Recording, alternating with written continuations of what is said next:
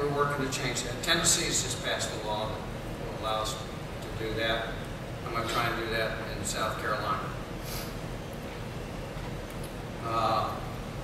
Where does certification come from in the traditional models? From the state, it's based on credentials. In the transform model, certification is local, so superintendents. You get to figure out, you know who the good teachers are, and you know where your shortage areas are. You ought to be able to figure out who you want to hire, and if they don't work out, you replace them.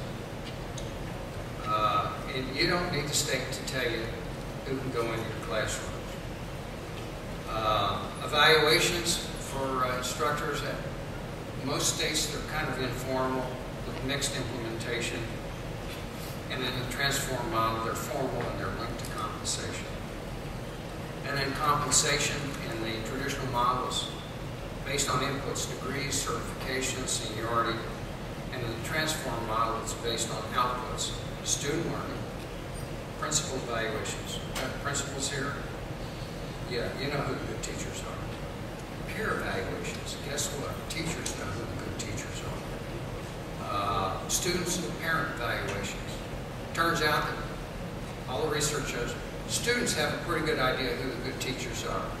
You know, if they were replying affirmative to the following question.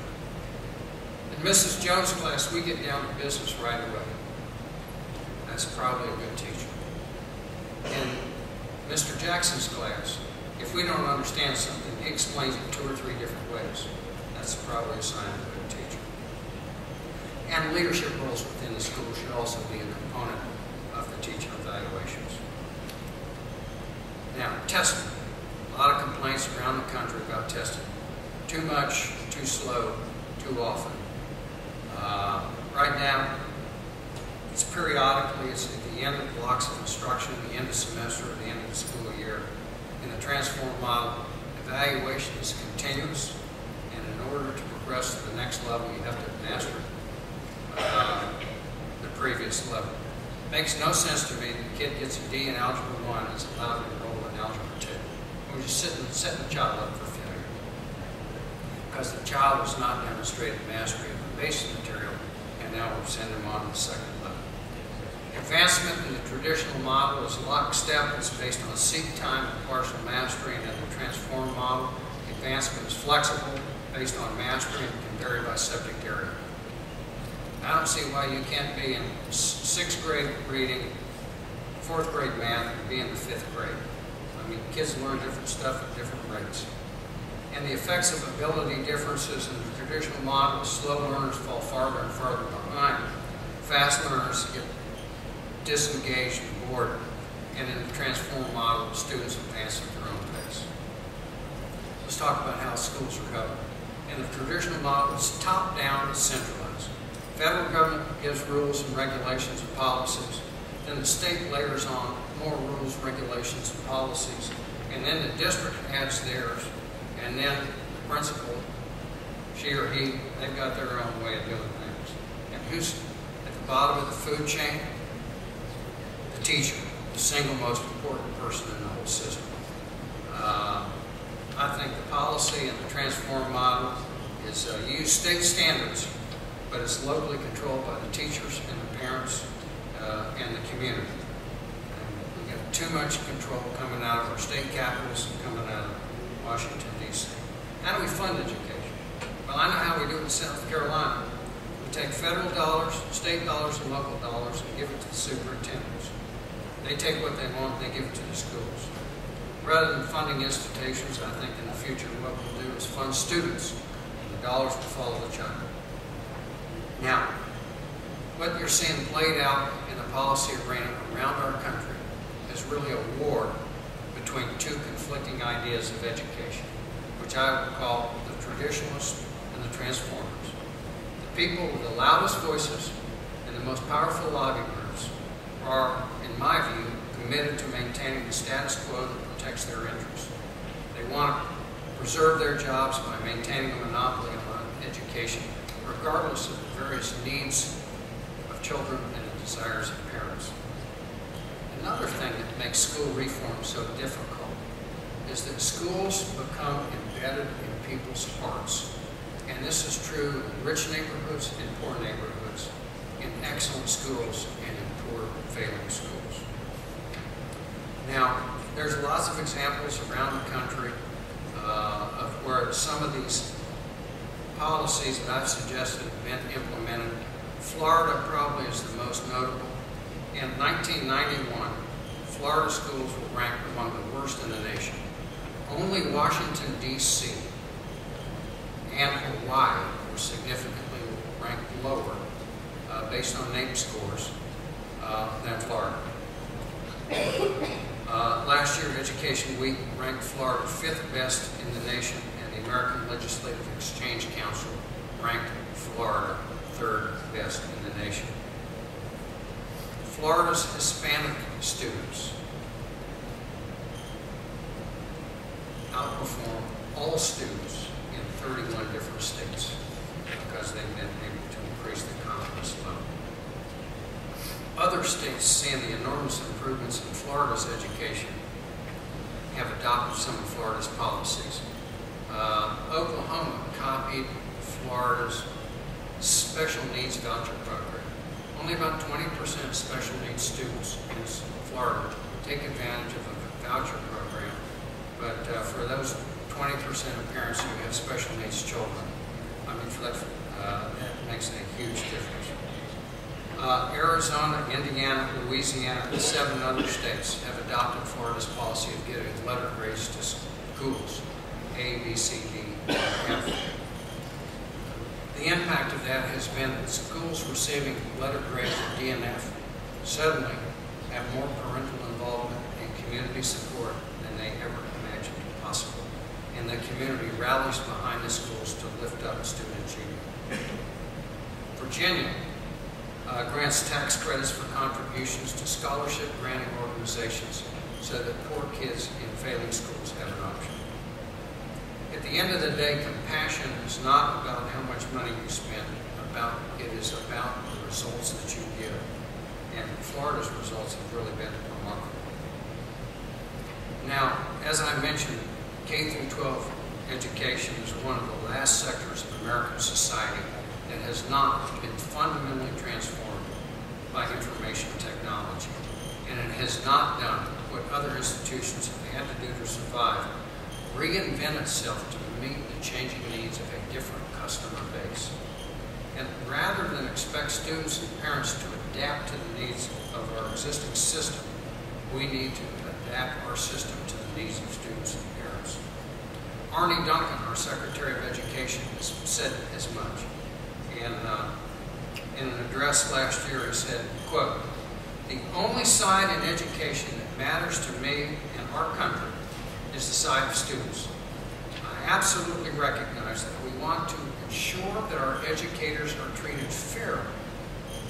However, at the end of the day, the final lens through which we view reforms must be whether it helps children learn. If the answer is yes, then we must press ahead, no matter how difficult or how far outside our comfort zone it takes us." Now, the traditionalists will argue that the ideas of the transformers will essentially destroy education and our school system as we know it, and will consign children of low income to a dire fate. Transformers will argue the public school system as we know it needs to be totally transformed and rebuilt along new lines.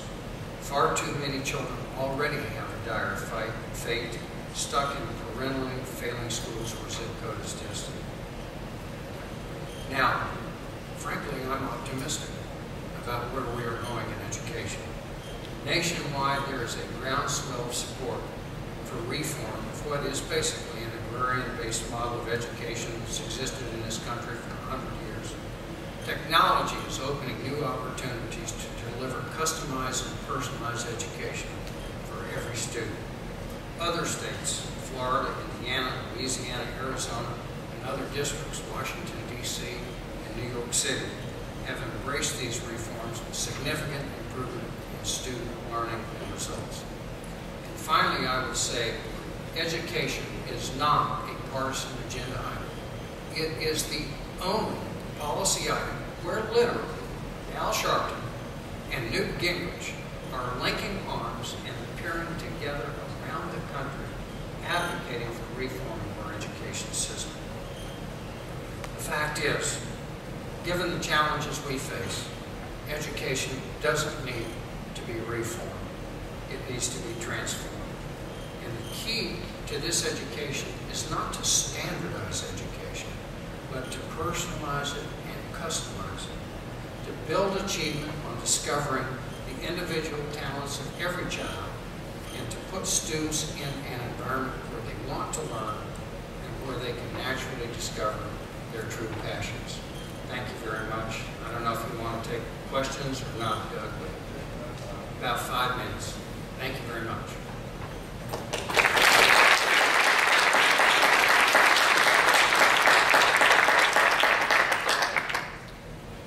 Any questions?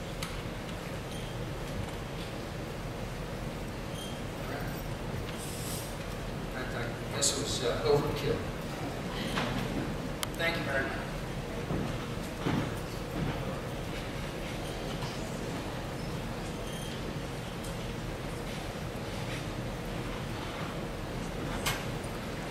Thank you, Dr. Zais. I think the thing of transformation has been hit on some key points there. We appreciate that support. To introduce our next speaker, I want to bring to the podium Mr. Jack Hope. 3 years ago, when we first started talking about having a summer leadership conference, Dr. Hope, Mr. Hope was very instrumental in securing speakers and getting the agenda set. He has continued to be a big supporter of this center for leadership development, especially this summer conference, and he continues to be one of our best supporters in terms of providing services for you. Mr. Hope is a retired superintendent from Alexander County and now works as executive director of the North Carolina Association of School Superintendents, and very instrumental in helping develop the future and the agenda for public education here in the state. So at this time, Mr. Hope will introduce our next speaker.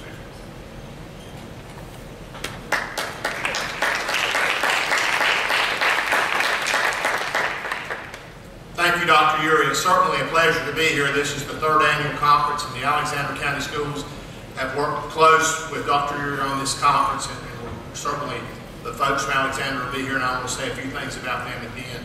As a retired superintendent, retired April 1st, I still see a void in leadership opportunities around the state. The principal's executive program was cut. The superintendent's executive leadership program has been cut out due to the state budget, and I think that's a kind of a lame excuse. But I see very few opportunities for gatherings for professional development for administrators. I think networking is critical for success in leadership positions, so I'm glad we're doing this conference. We need to continue to build and make this conference as strong as we can.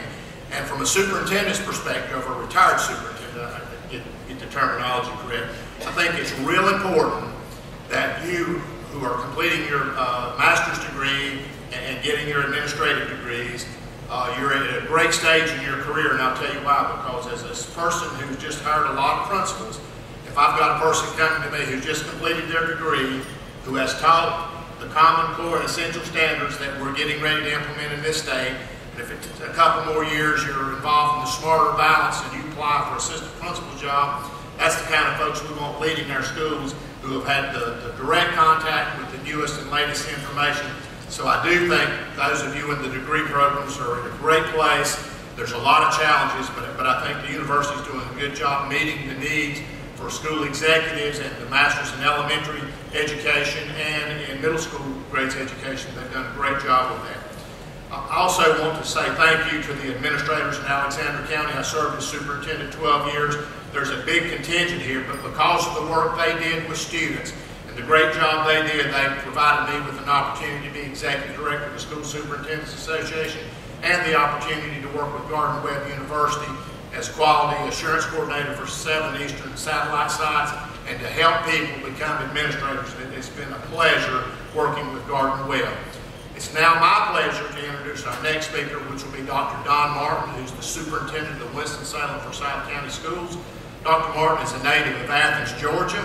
He received his undergraduate degree in physics from Duke University, his Master of Arts in Teaching in Mathematics from Duke University, and his doctorate degree in Educational Administration from the University of Kentucky. So when Duke and Kentucky play, I haven't asked him the question, but maybe he'll answer that for us who he pulls for. His career in education began in 1973 as a math and physics teacher in Wilkes County, North Carolina. Dr. Martin has been superintendent of Winston-Salem Forsyth County Schools for the past 18 years, and that's a huge accomplishment to survive a large urban district and to stay out of the newspaper as well as he does. He's done a great job there. Prior to coming to Winston-Salem, he served in 3 school districts, 2 in Kentucky, and the Earl and Salisbury school system in North Carolina. Among his honors, he was named the 2011 North Carolina Superintendent of the Year. He was recently invited by the U.S. Department of Education to present at its conference on advancing student achievement through labor management and collaboration in Denver, Colorado. He has served the past 2 years as Superintendent Advisor to the State Board of Education. He and I served on the race to the North Carolina's race to the top team, and we go to D.C. about every 6 months and meet with Dr. Duncan. Dr. Martin is married and has 3 grown children and a special granddaughter, Deline Beth. His wife, Rita, is a counselor at North Forsyth High School. And let's stand up and take a little stretch break and give Dr. Martin a Gardner-Webb standing ovation. I'm glad you're here.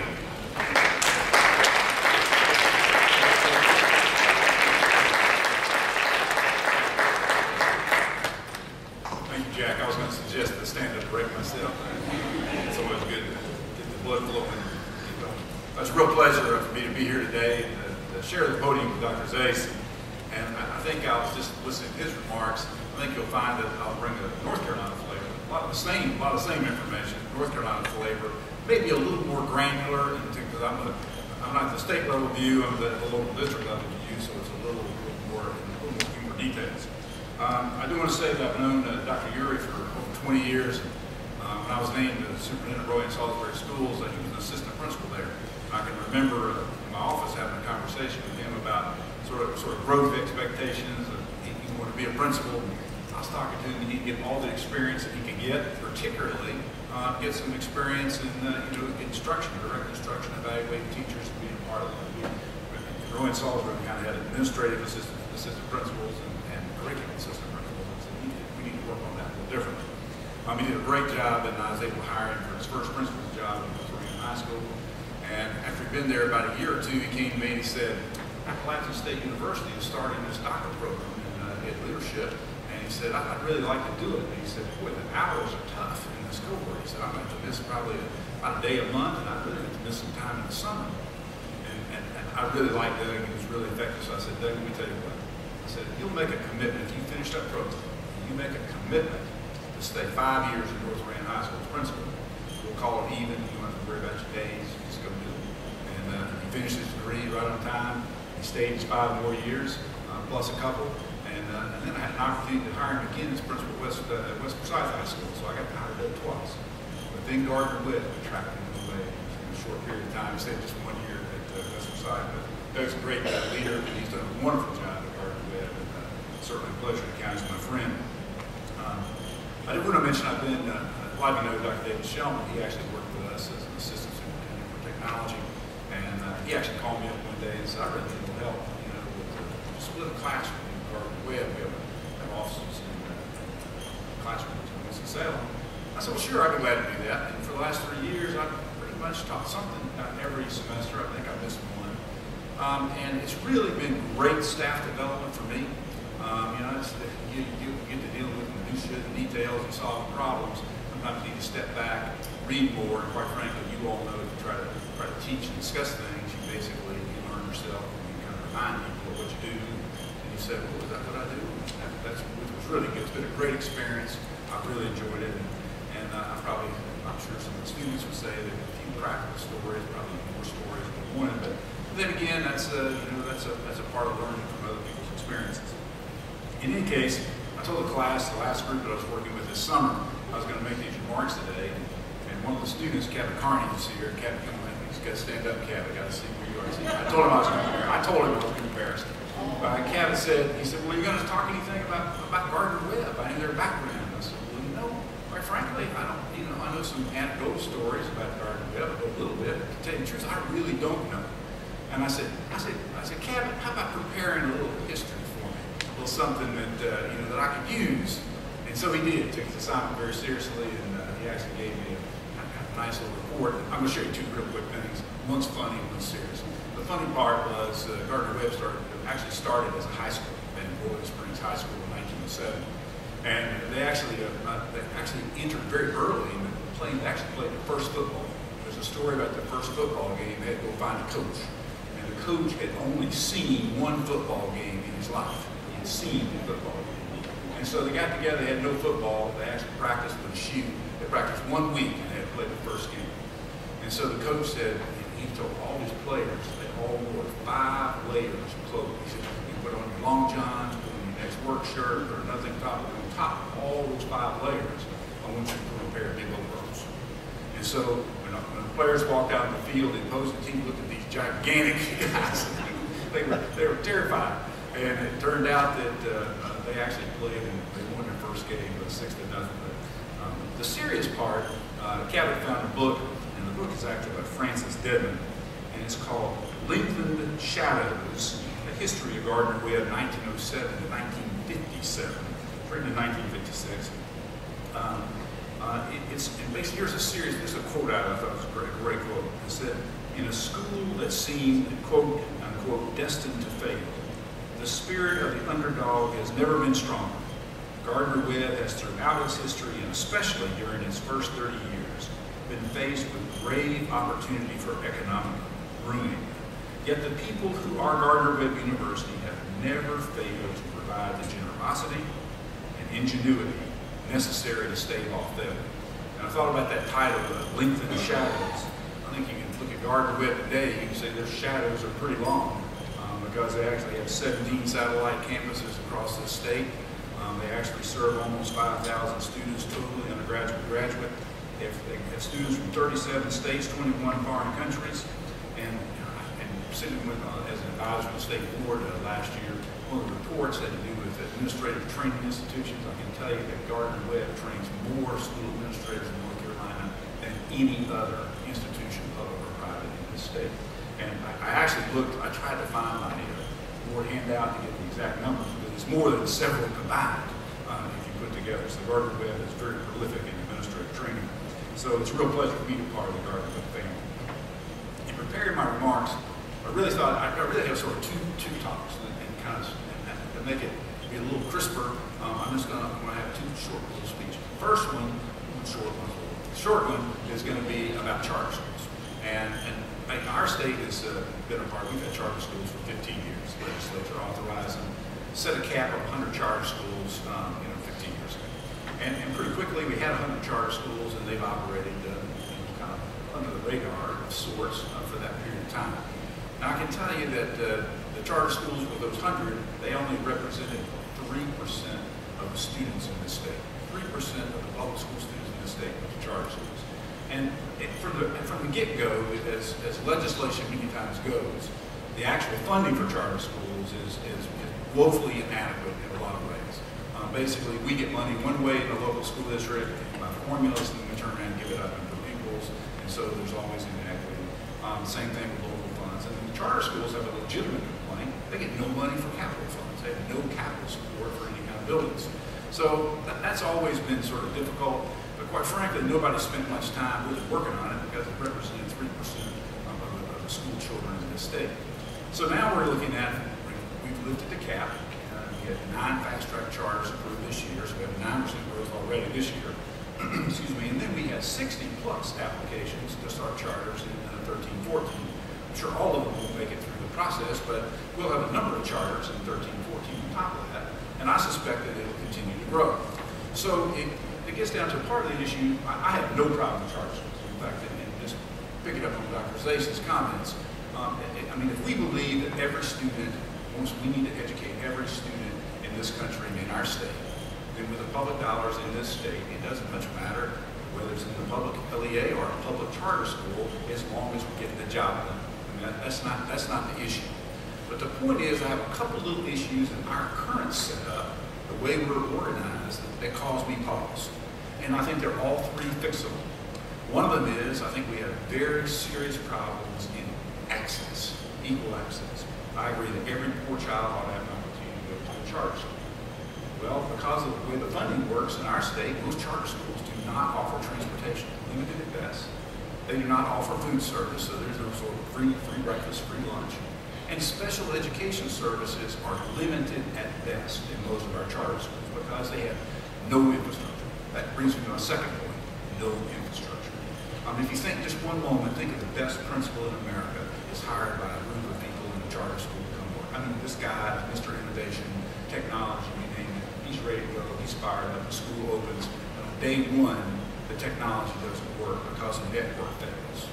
He's the principal, there's nobody else to call. There is no infrastructure, it is one school. So the principal's on the phone trying to find somebody to fix the technology that's going to make everything wonderful. And the next day, the window breaks. And the next day, the backup in the sewer system. And in fact, I know a charter school principal in Mrs. Salem said he wears a tool belt. He's got to fix stuff. There's things got to be taken care of. No infrastructure. You write your own checks, you're handing your own stuff, and then you get to accountability. Any of you know about the test administration process, from the training of test coordinators, and all that kind of stuff, and process and scoring, whatever. It's voluminous. And test violations, reporting, security. Who knows that and handles that in charter schools? They have no infrastructure that can handle what they need. So that's another issue. And finally, the funding needs to be straightened out. Well, I've actually had an opportunity because I was at the state board when the 9 new charters were approved, and some of the issues that came up in that process were interesting.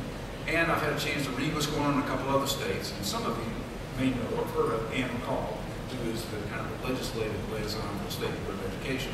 And she and I, she's an attorney, and we've talked on a number of occasions about how this law could be, how our charter school law could solve some of these issues. And literally, I exchanged emails with her this weekend. I wrote her one Saturday, just talking a little bit about sort of the latest sort of thoughts I've had.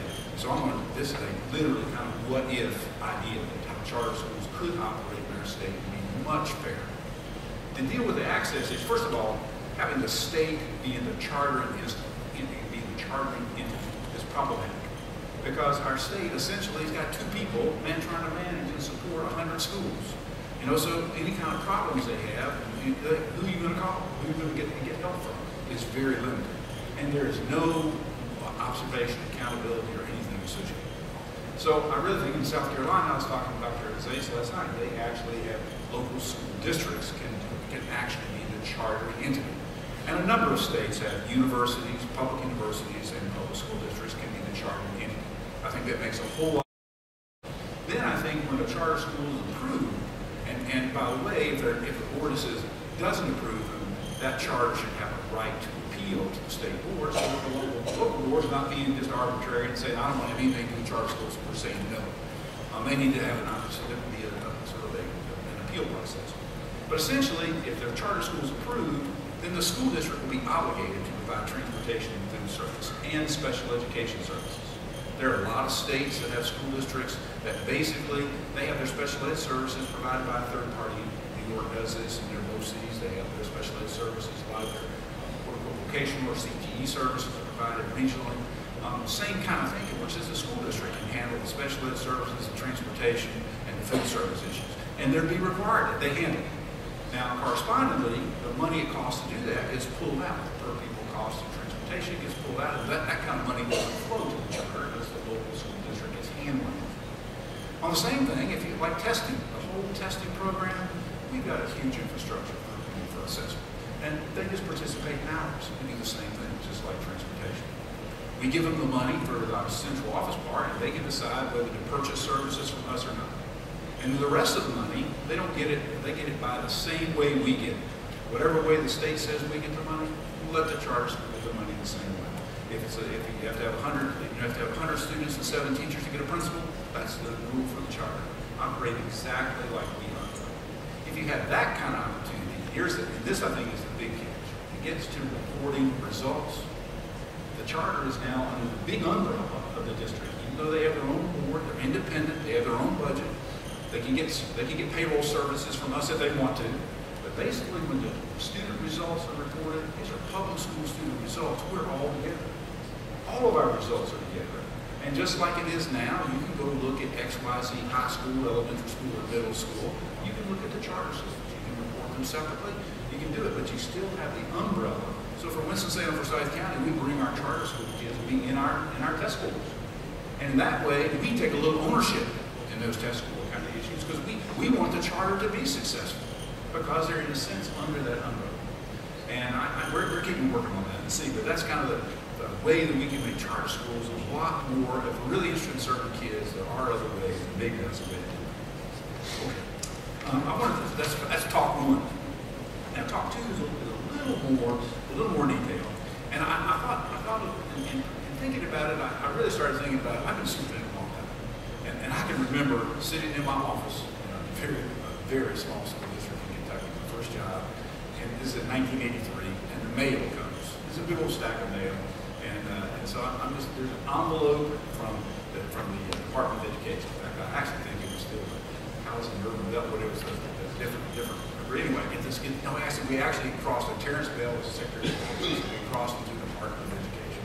And so I get the DOE report. And so I open up this envelope, and there's this little pamphlet that is purple, and it says "A Nation at Risk." And I start opening up this little pamphlet and start reading it. It's extremely well written.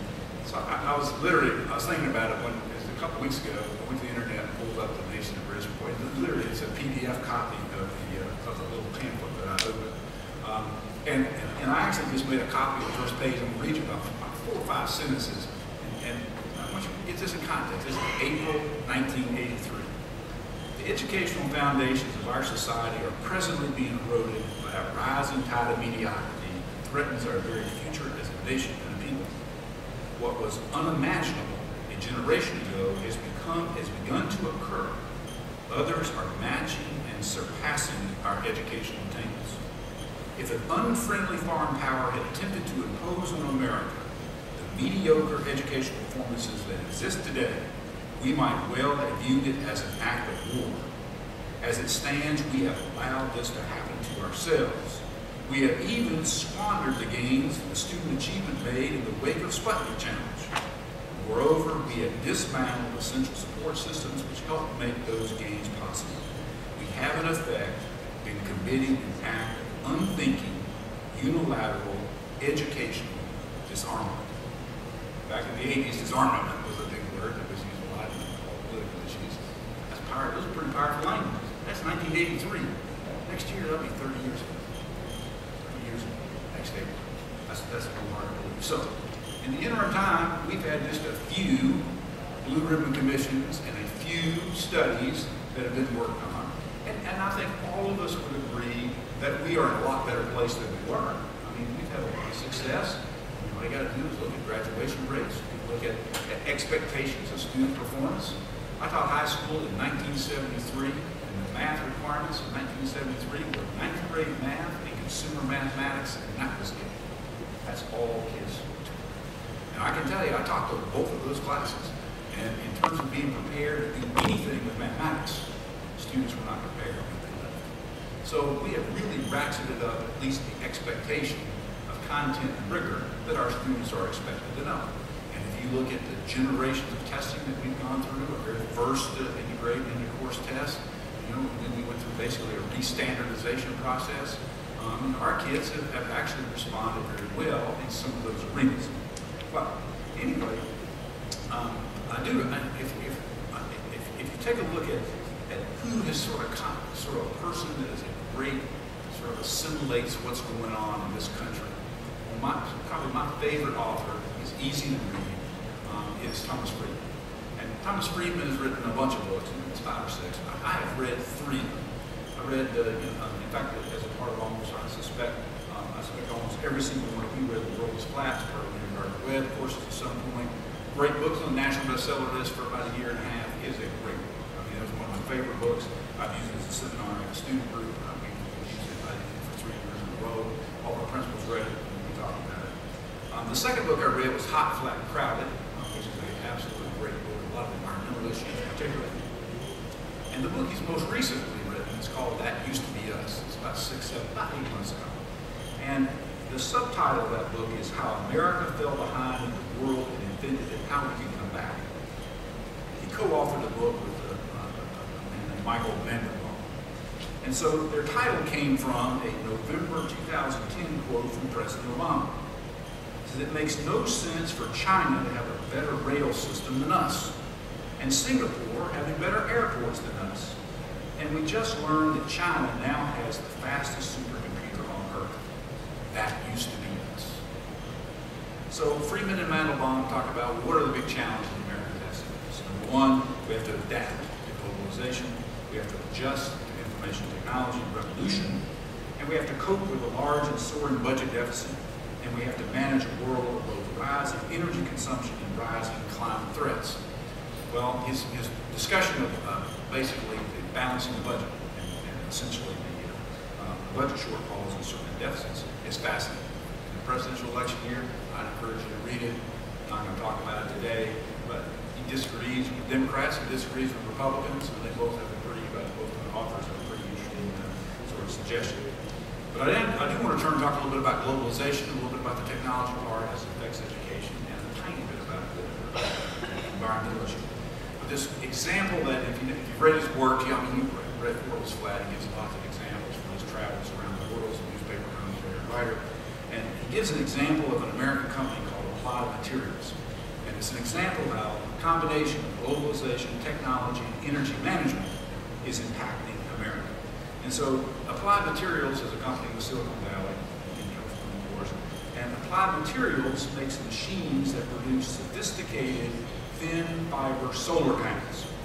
In 2010, the company opened the largest sophisticated thin panel the largest commercial solar research and development center in Xi'an, China, and received 26,000 Chinese applications for their 260 jobs. When they got through hiring, 31% of the people they hired had a master's or PhD degree. It says the company spokesman said 50% of the solar panels in the world were made in China last year, and we need to be where our customers are. Now just think for a moment if Applied Materials opened this solar panel research company in North Carolina or South Carolina. What would the applicant pool have looked like? Would there have been 26,000 applicants with 31% of them with master's and doctorate degrees? I don't know. I doubt it. We probably all say, I doubt it. I think you all know, in fact, let me ask you this question. What do you think the earnings of the 330 people, 260 people that they hired in Xi'an, China, do you think they're earning more or less than Americans? They're earning less, because they're working for a lot less. And it used to be, I have a number of friends in Hanesbrands. It used to be Sarah Lee, Hanesbrands now, basically a Fortune 100 company. Do they manufacture much in the United States anymore in textiles? No, they don't. They manufacture almost all of it is exclusively in Central America and in South America. Because one of my friends was traveling there all the time.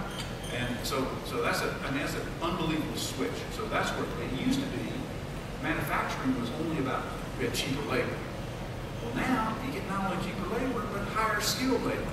So you got higher skilled and cheaper labor other places. And then we have government regulation that goes on top of it. We ought to hear the Hanesbrands guys talk about their number one competitors in Canada, making socks. And they said, let me tell you, the cost of doing business in the United States is really tough. So, great example. Let me talk a little bit about, this is great, this is a little quote from Friedman, it's great. He said, when he wrote the World's Flat in 2005, and he commented and wrote the flat, he said, the world's now flat. He said, Facebook was not even in his book. He says, Twitter was still a sound. He said, clouds were in the sky. Applications were what you filled out to apply for a job. And Skype was a typo. He said, none of those things. So he talks about technology. And he says, soon, technology, everybody's going to have the tools and the tools. And right now, in business and in schools and in education, technology isn't divided. I mean, there are haves and have-nots. And quite frankly, some of the companies that are successful because of great technology and the innovations of technology. But basically, these guys say essentially everybody's going to have access to this technology. And then it's going to be what's going to make the difference in whether you're successful or not. And he quotes a gentleman named Joel Crowley, who's the vice president for strategy for IBM. And he says, once all the technology is a given, he says all the old-fashioned stuff will matter more. How good is your school system? How well have you trained your workers? What kind of creativity, inspiration, and imagination will they bring to the platform? How good is your rule of law, your national governments, and how smart are your regulatory, patent, and tax policies? These will be the real differentiators, not the technology. Technology will cease to be a differentiator. So as we start thinking about preparing people for work, he said that's the only way we'll be better for worse. And he talks about different kinds of jobs. He puts them into four pretty simple categories. He says essentially jobs are people who are creating, or jobs who are in the servicing. Creating or your servicing. And then he says there are really creative creators, and then there are sort of routine creators. And he says there's sort of creative routine job people, and then there's routine people. And he gives examples of all those different occupations. You have the lead attorney in some sophisticated, complicated patent case, but within that, so he's the creative creator. But you've got another creator, another lawyer doing all this grunt work, is doing all these other kinds of things. And he also talks about in the routine sector, a creative routine person might be a CNA in a nursing home, a nursing assistant, certified nursing assistant, nursing home, who takes care of elderly patients. But they really can relate to older patients and their families, and they serve them so well that they are absolutely in high demand and people love them. And so they're that kind of folks, and then there are the folks that instead of the mechanic that changes engines and fixes huge problems, it's a guy who's just the oil changing guy. That's kind of routine folks. But he gives a great example of how the world is changing, and he uses the legal profession. He said back in 1978, there was one of these great big lawsuits where there were 6 million documents that had to be looked at and discovered. So you have this fleet of lawyers. Lawyers go out, and it costs $2.2 million for lawyers to look at 6 million documents. There's actually now a piece of software called e-discovery software. He said there was a similar lawsuit in 2011, similar. 1.5 million documents needed to be examined. They were examined with a legal cost of $100,000. So you compare the 6 million to 1.5 million, instead of 2.2 million, you're spending $400,000. So that's a huge difference. So the guy that's sort of the routine creator, the lawyer who sort of does the grunt work, they're going to be, their jobs are in jeopardy in the future. So we're really looking at how do we create creative people. And so Friedman and Montalban, they interviewed a whole bunch of people across the country and said, well, what do you need? What are you looking for? And he summarized it in this short thing. He says, this is what business is looking for. They're looking for workers who can think critically, who can tackle non-routine, complex tasks, and who can work collaboratively with teams located in their office or is somewhere else, in other words, global. So if we ask ourselves, do our kids do this well when they graduate from us? And we'd offer some qualifications, certainly some do. But probably as a general answer, general rule, we'd probably say no.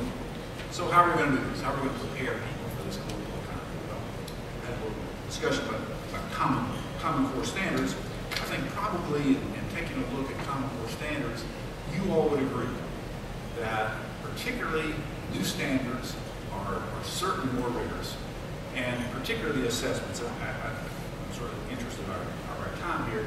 I'm not going to really go over the details, but I have if you really read a great sense. I'm sure you probably read summaries with some of our folks from the business school. They want to just look at the Hunt Institute online. They have some great summaries of a recent business conference that brought business leaders together this spring. And they actually have great descriptions of kind of what's happening in language arts. It's kind of really taking a look at, we're not doing away with literature, but we really are focusing on answering questions from text. And we are talking about public speaking. And Dr. Zais talked about that, public speaking, writing skills, and we're really talking about understanding text and using it to make convincing arguments about something. And in mathematics, we narrowed our focus into many fewer standards instead of this sort of mile-wide, inch-deep curriculum. So the question is, are those standards going to change instruction? And I think that probably the assessment system will really make a difference. And if you have not looked on the Smarter Balance website, we're a part of the Smarter Balance Consortium. South Carolina is, North Carolina is, and 26 other states, or 28 states in the Smarter Balance Consortium. We had an administrative retreat with our administrators last week, and we actually I pulled out about 5 or 6 sample problems, 3 or 4 in language arts and a couple in mathematics to take a look at. And they're challenging. And I asked our principals particularly, I said, well, how prepared do you think our teachers are to have students perform this way? And they said, not too prepared. And I said, well, is there, and our middle and high school folks said, well, our integrated math teachers got a good background because integrated math is taught basically as a problem-based learning exercise. And many of you have had problem-based learning kind of, in fact, the Wake Forest Medical School, Wake Health Medical School now, they started training about 15 years ago every single person in problem-based learning. They have you're learning about this disease, this thing, this thing, this thing. You basically start the case studies and you learn your medicine through the case studies. And that problem-based learning approach is exactly what we need, which gets at, what Dr. Zais said, facilitated learning for teachers. That's a critical issue. So I'm jumping around in my notes because I'm looking at my watch. I know the lunch is staying here coming up pretty close. So essentially we have these new standards and new assessments with Common Core, and I feel like the rigor has been ratcheted up. Well, in North Carolina, we have actually added. In North Carolina, we've actually that's a whole lot of other things than just reading and maths.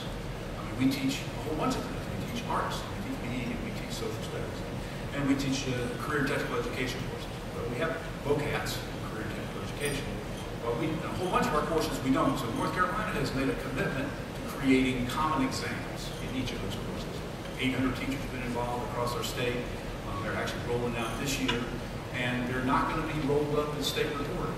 But there will be a common exam, for example, for world history. There'll be a common exam for Americans. There'll be a common exam, for 4th grade, social studies. And essentially, students, most of those tests will be multiple choice. They will be scored locally and locally, looked at locally, and it will be a part of the teacher evaluation system because, as race to the top, our state is committed to using teacher performance as a part of the evaluation system. So those are going to meet that requirement. But what if you're teaching art? Well, art, in chorus, and you're the band instructor, or you're the elementary music teacher, we're actually going to have performance rubrics. We're going to use performance rubrics in that, and we'll actually score those, and they can actually be used as a part of that performance assessment system. So everybody is going to have some sort of assessment, and I think that is really positive. So if I return back to if we're able to achieve proficiency on a Common Core test, and certainly on our common exams, the question is, well, how are we going to get there? And what's it going to take to do it? And Thomas Friedman and Mandelbaum talk about that, and they say, well, certainly we have to have well-trained teachers and principals, as you talked about. Principals and teachers are most important ingredient. Teachers number 1, principals number 2. But what else do we need? And what they have, let me see if I can find this quote. They suggest that we need to have parents who are more motivated and demanding of their children's education. So we need politicians who are championing high standards, championing the standards movement. We need neighbors who are willing to work with schools even though they don't have any kids attending school. Our overpopulation, we all know it's about in Forsyth, 17% of the population of children in schools. So we have a lot of grandparents that are out there and moving around. Essentially, there's a lot of tax-paying folks who don't have any association with school. So we have to somehow or another engage them. And then we have the business leaders who are committed to raising standards and to supporting schools. And that's part of our relevance piece and bringing those together. And then he says you can't leave out students. I love Friedman's comment. You got to have students who come to school prepared to learn, not to text. They got to be ready to learn, not text. So he says, do you think I've included everybody in the book? He says, well, sure I have. And this is a great quote that's echoed by another person who suggested it. He says, our educational challenge is too demanding for the burden to be borne by teachers and principals alone. It's everybody. This is a community activity. I read a book just really recently. In fact, I want to introduce my guy and we have a local foundation that's actually run a data max that Foundation out there. And they actually sent a group of people to the Gallup Foundation, Gallup polling folks. And they got a copy of the CEO of Gallup. His name is Jim Clifton. And he just wrote a book that's actually called Coming Jobs. It has one short chapter, it's about 15 pages, on education. The title of the chapter is K-12 Schools Where Entrepreneurs Are Created. And he just uses Gallup research, and he says Gallup has found that kids drop out of school when they lose hope to graduate. He says students lose hope of graduating because they don't feel excited about what's next in their lives. He says the moment they feel that despair about what's coming next, they start psychologically dropping out of school. And if there's not an intervention, and they're not rescued, they're gone. And I actually had an opportunity a long time ago in my dissertation to study dropping out of school, kids that were in school and out of school, sort of predictability, what variables actually predict dropping out of school. And this issue of belonging and feel apart and looking at the future and having hope is critical. A book I read about almost 20 years ago, read by Cornell West, Race Matters. It's a great book. It's some very high-level sort of academic work. But it really talks about what's happening in this loss of hope, particularly among young African Americans 20 years ago. And he talks about how race is one of the factors that actually enters into this absence of hope. And what's hard for us, not a single person in this room can understand what an absence of hope is. Having no hope. We can't conceive of that. If you've grown up basically middle class, you just cannot conceive of no hope. So this whole issue of how do you engage kids. So what Clifton says, the Gallup poll, of course, now Gallup's got a couple surveys to help. They have a survey. They actually have this little book, a little 20 question, they call it the pro bono survey, that actually gives you a little pulse of how your kids are thinking. And it asks a lot of questions like, if there's an adult at school cares about you. That's actually one of their questions. It's a question we've used on a survey at a number of times. And then he has another thing called the Hope Index. And actually, we've looked at the Hope Index before for a crisis survey, but it gives you an orientation for kids wanting to go to work. So we believe these are kind of your litmus tests of talking about your community. But what he says, how do you do this? He says you have to engage, he said the solution is local. This is not a national issue. You got to solve this issue locally, and you got to have every person from your mayor, from your county commission chair, that every person to your business leaders talking about education is what's important, and we have to work on this engagement with students. He said teachers are most important for teaching principals, and they deal with a whole lot of the content, and they support the child. And outside of school, there have to be other people. And he says every child, he kind of concludes this chapter, every child needs a mentor. And I can tell you, we've had a mentoring program in Forsyth. It's actually worked really well. We started looking at our dropout profile, and we found that basically we had a whole bunch of seniors dropping out of school. This was like 6 years ago. We had about 1,000 kids that dropped out of school. Well, 250 of them were seniors. How can you be a senior and see graduation on the horizon and drop out of school during your senior year? And we said, how can that be? So we said, what if we get some mentors just to work with these kids? So we started a little pilot, got 25 volunteers, and we took 25 kids in one high school who needed every credit to graduate. As a group, you got to have every credit to graduate in order to be successful. So they had to pass everything. So we got a little group of 25, 90% of them graduate. We've expanded that group up there. I think this year we had 175 mentors working with kids. Again, 9 out of 10 kids graduate. Our number of seniors dropping out of school, I believe this year, we dropped from this 242, 32, 35, we dropped down like 135. We have cut that in half. The seniors dropping out of school. And we've had early 9 who've been involved, and they got big brothers and sisters, and they got a tutoring program, and they got summer camps for kids making the transition from 5 to 6, and summer camps for kids making the transition from 8 to 9, and our schools are high poverty. They're spending about $800,000 a year to make the work. So we are all working together. And over 4 years, our graduation rate's gone from 70.8%. This year is 80.9%, 10% increase. And a lot of that is just sort of it's what Clifton's talking about, engagement with kids and focus to solve sort of simple problems, standing where's the parent. The last thing I want to talk about, and I'm going to be quick on this one, but it's something that I think it holds a lot of promise. By accident, our administrator, we were looking for a consultant to help with organizational learning. How do you become a learning organization? How do you do that?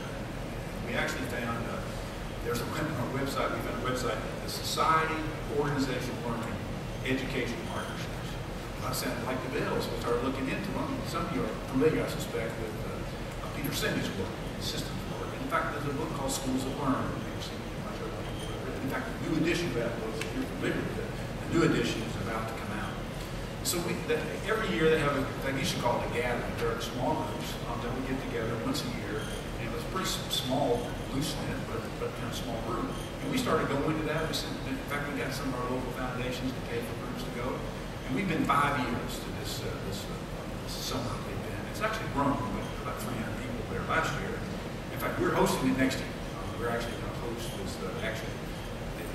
It's literally a systems thinking for kids, kind of workshop. And it has kids at the workshop. One thing that Peter Singer believes in is that you have to have the voice of the students. You have kids that go at the trainings also, which is about intergenerational learning and talking. But we're actually working in a program that's called 13 Habits of a Systems Thinker. 13 habits. And they are, in fact, we all say systems thinking, we say, well, yeah, we think that's important, but if we were on the elevator and we said, what is systems thinking, we'd probably give all kinds of different answers to what is systems thinking. If you ask Peter Singer, he says, 2 blocks for life. He says, you got to understand that your actions influence everything and everything. And it's about how everything literally is interconnected. Now, that's real global. But these habits of the systems thinker work is really good because one of them is for kids to understand what happens in perspective, understanding perspective. So they learn these simple graphs called behavior over time graphs. Time is down here and behavior. So in literature, for example, or the stories they read, they say, well, Johnny started out, what to do, you're happy to say it.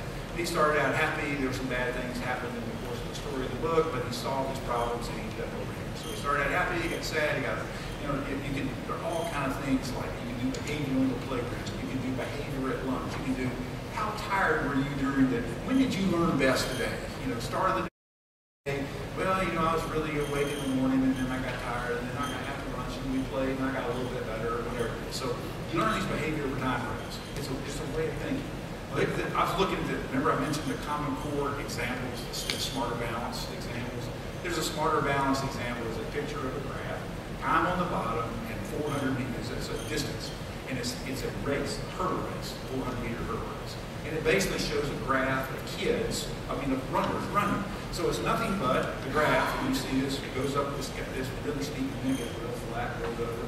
And so the problem for the student is, you're the commentator for this race. Use this graph to describe what happened in the race. And so it's clear that the guy that's starting out the fastest obviously hit a hurdle or something because he stopped and it got very flat and then picked back up when he finished last. And these other two, what's happened, they're very close. Who ended up finishing first was on the shortest period of time, 400 meters was the mark. It's a behavior over time graph. We have second graders, in my opinion, who can take that Smarter Balance problem and do it without any trouble. There's a whole bunch of other ones. The 13 habits range from understanding the big picture, understanding that time makes a big difference in cause and effect. And we talked about our state's getting ready to experiment with some major calendar change, another calendar change. And in it, 5 years from now, there's a period of time, what is the cause and effect? What is going to be the ramifications of that 5 years from now? We've had short budget shortfalls, we've done very little training, we didn't have much training in the last 4 years, we didn't have any money. What is going to be the cost of that, 5 years from now? What are those time delay issues? How do you deal with unanticipated consequences? What does that mean? And how do you look for key leverage points to solve problems? And I won't talk more about that, but I will tell you this. Peter Singer is working on a project right now with actually Michael Fulton. Maybe familiar with Michael Fulton. Actually did some work last summer and been working together all year. And they've submitted a proposal to the Hewlett Foundation in California. And actually the title of their work, and this is literally just happening right now.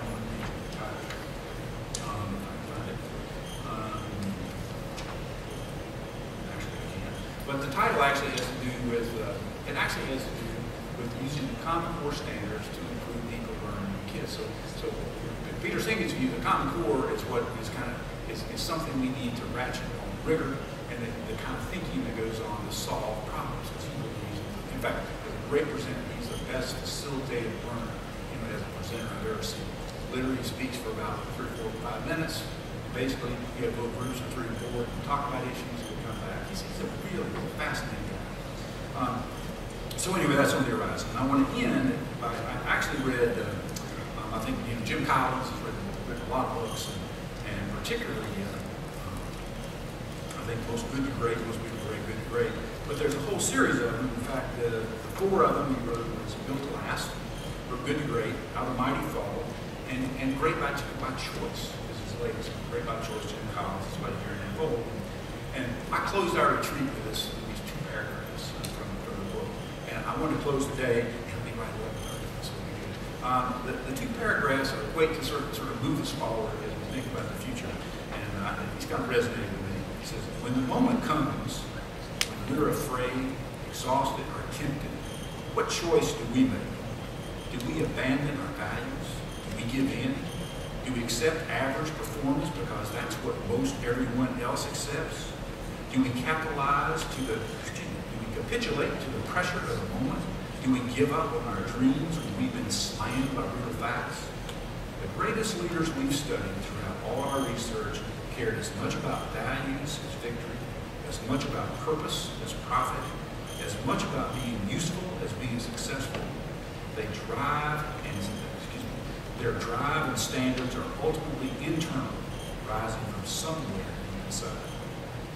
We are not imprisoned by our circumstances. We are not imprisoned by the luck we get or the inherent unfairness of life. We are not imprisoned by crushing setbacks, self-inflicted mistakes, or our past success.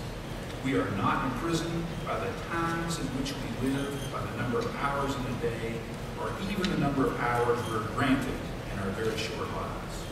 In the end, we can control only a tiny sliver of what happens to us. But even so, we are free to choose and free to become great by choice. Last 2 paragraphs of the book, free to become great by choice. And I think this Common Core standards, what we're working on, facilitative learning and training. I had a whole section on PLCs and how important PLCs are. We've got to trust, we've got to be open, got to work together, we've got to learn how to listen. And it takes a lot of training, a lot of work. But we're kind of getting the next 2 years, we're going to kind of for a siege. Thanks for asking me.